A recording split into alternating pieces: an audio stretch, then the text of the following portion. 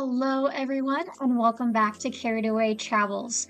If you are a Harry Potter fan, you are in the right place because in this week's video, I'm going to tell you all about this fantastic free annual festival in Virginia that's absolutely perfect for muggles like you and me. Now, if you can't already tell from the wide array of Harry Potter items on my shelf behind me, I absolutely love the Harry Potter universe. But it's always a frustration to me that there are so few experiences available outside of Universal Studios and things specifically sponsored by Universal Studios. So when I found out about this free festival last year, I knew that we had to go. I was so excited, and we ended up loving it so much that we came back this year for a second time. This just happened last weekend, September 27th through 29th. It happens at the end of September every single year, and we're already planning to go back for a third year because it's just so well done. So in this week's video, I want to tell you all about the Queen City Mischief and Magic Festival in Staunton, Virginia. I'll share some experiences we've had in both years and just generally let you know what you can expect from this magical festival. By the way, if this is your first time here, I'm Carrie and I share helpful travel tips, itineraries, gear recommendations, and more so you can always have the perfect trip. If that sounds like the kind of content you'd like to see more of in your feed, make sure you hit that subscribe button to get videos from me in the future. Now, if you're ready for some magic, let's dive in. Now, as I mentioned, this was our second year attending this festival, but they've been doing it for about a decade, and quite frankly, I feel like they've kind of perfected the formula for a magical experience. This happens every year in Staunton, Virginia, which is about 45 minutes from Charlottesville and 2.5 hours from DC. So it's pretty accessible no matter where you live in Virginia and even from some of the surrounding states. I think what's really so special about this event is that the whole town gets involved.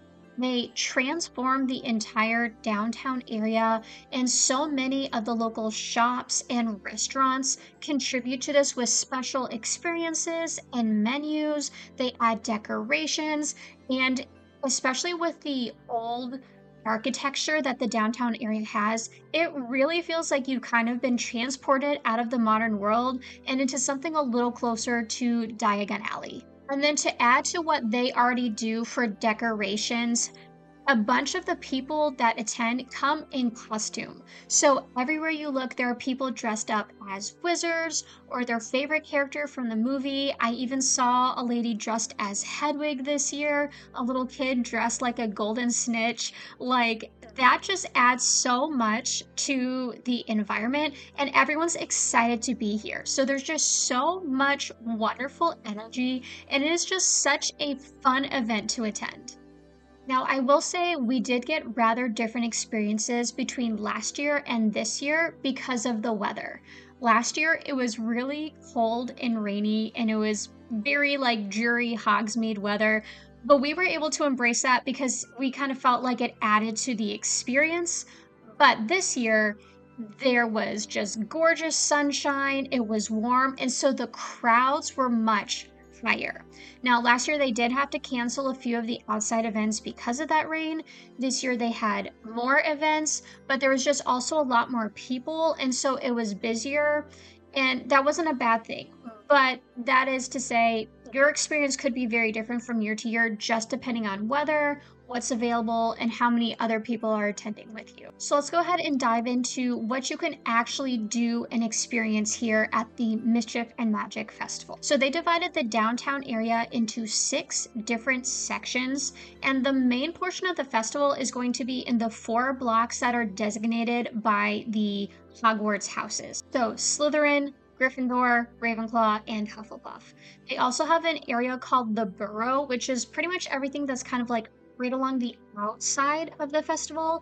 And then they have the Wharf, which is a big parking lot, and that has like the Quidditch tournament, the train station, some of the animal shows, and then a bunch of booths, as well as a few additional shows. They do put out an official map each year, so you can see exactly which shops, vendors, and restaurants are participating in the event, as well as a few additional experiences that are maybe hidden within a storefront or something like that. Now, one of my favorite things to do at the festival, which is one of those sort of hidden experiences, are the character meet and greets. Now, they have 3 locations throughout the downtown area, and they have a schedule posted of when specific characters will be at those locations.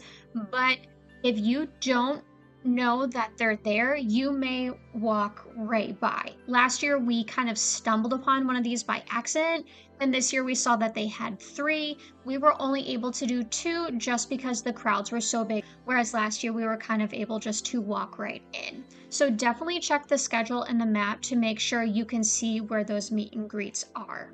Now, the meet and greets that we did this year were in the Gringotts Bank and then like a house common room photo op area. The Gringotts Bank we did last year, and it's actually inside this really beautiful bank. Both years they've had the Malfoy family in there.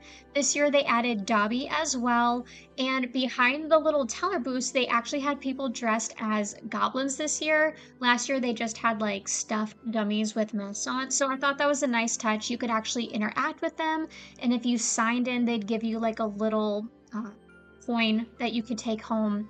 In one corner of this bank, they also have Professor Umbridge's office. She's in there with all of her pink stuff and her cat dishes and teacups and all of that. The lady that plays her does an absolutely fantastic job. Then this year they added a downstairs area, so you can go down into their vaults, and they have kind of like a dungeon-like atmosphere down there. Mr. Filch was wandering around with his Mrs. Norris. He was another one of my favorite characters from last year. He had the Filch run down perfectly. But this was just a cool, kind of creepy little area. And then you turned a corner and they have a dragon head with a vault full of gold right next to it. And I thought that was just such a nice touch. They even added like the growls and everything to make it feel a little more realistic. So I really liked that addition to the vault this year. And then there was the house common room area. We saw this last year, but by the time we got to it, it was closed. And I'm so glad we took the time to go into this one.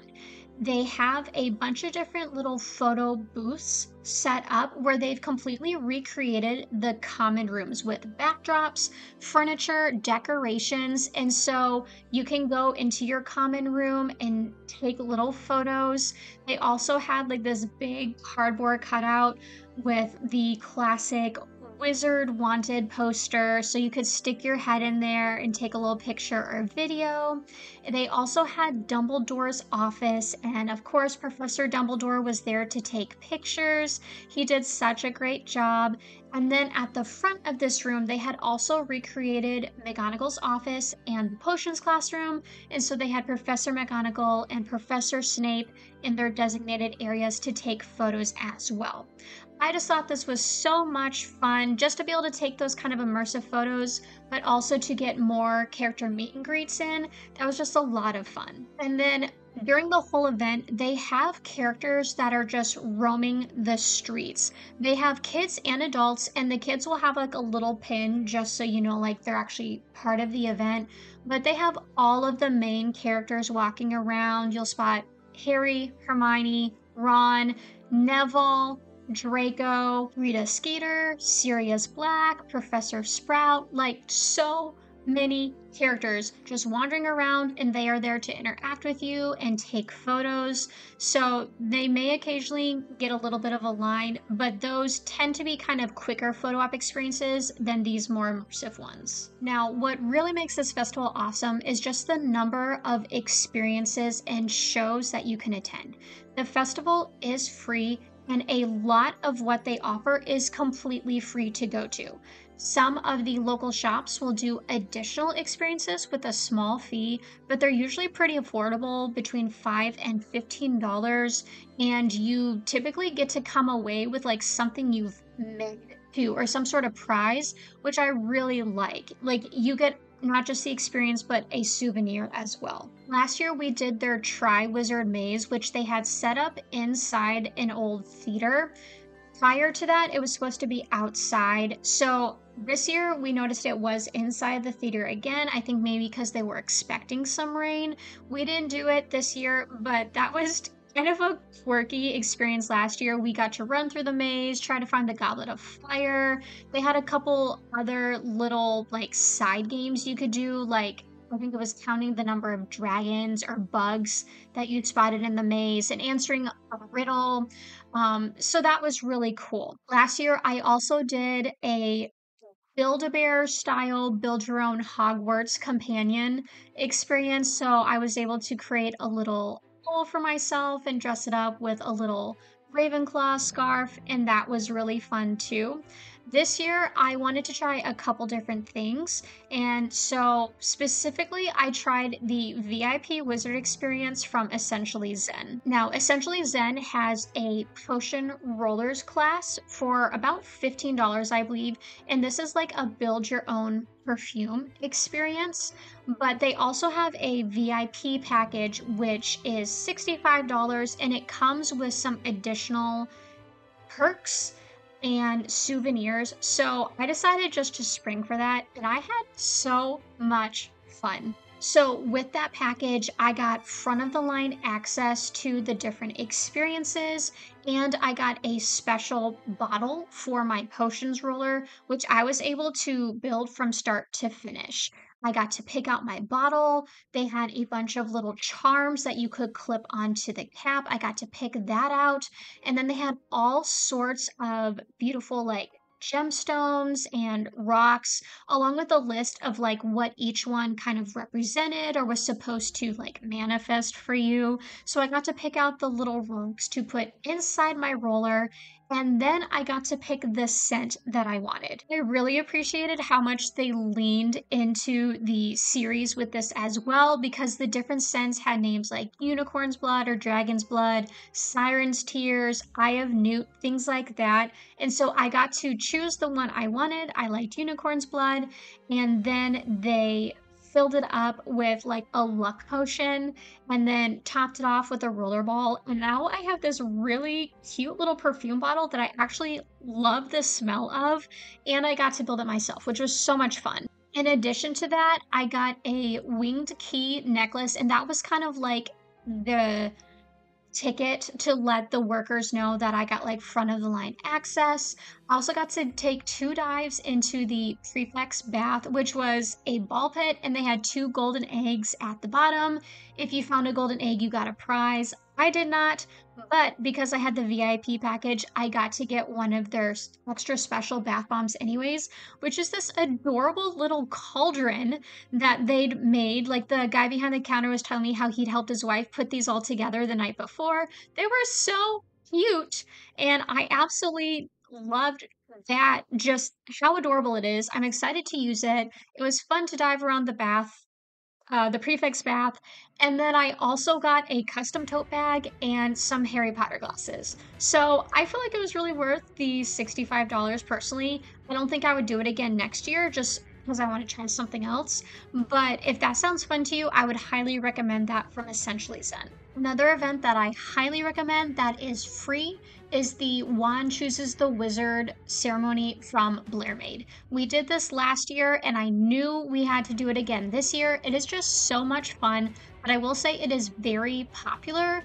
And so if this is something you're interested in, you probably need to be in line no less than 20 minutes before, because they just fill up and the space is kind of small, so they can only take so many people at a time. So this little ceremony is very similar to like the Ollivander's wand shop experience at Universal Studios. They have transformed the back room of their shop into like a wand shop, and they have the wand maker who comes down and she chooses one child from the audience to try out a number of different wands.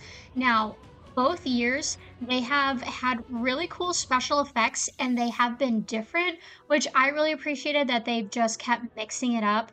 So last year, when the child was trying the wands, they made like a lightning storm, they made some suitcases on a shelf pop open.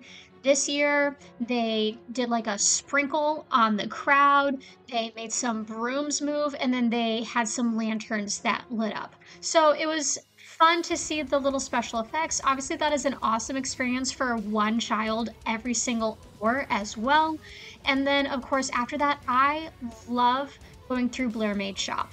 They have the cutest merchandise. I believe most of it is handmade, and they really lean into this event with just all sorts of beautiful, like Harry Potter themed signs and like paintings, little bookshelf plaques, handmade wands, candles, like the works. So I love going through there. That is one of the top shops that I would say you just can't miss while you're there. And again, that is free to do that experience, so definitely make sure you carve out time for that. Another free experience that I really enjoyed this year was their Beware of Low Flying Owl show.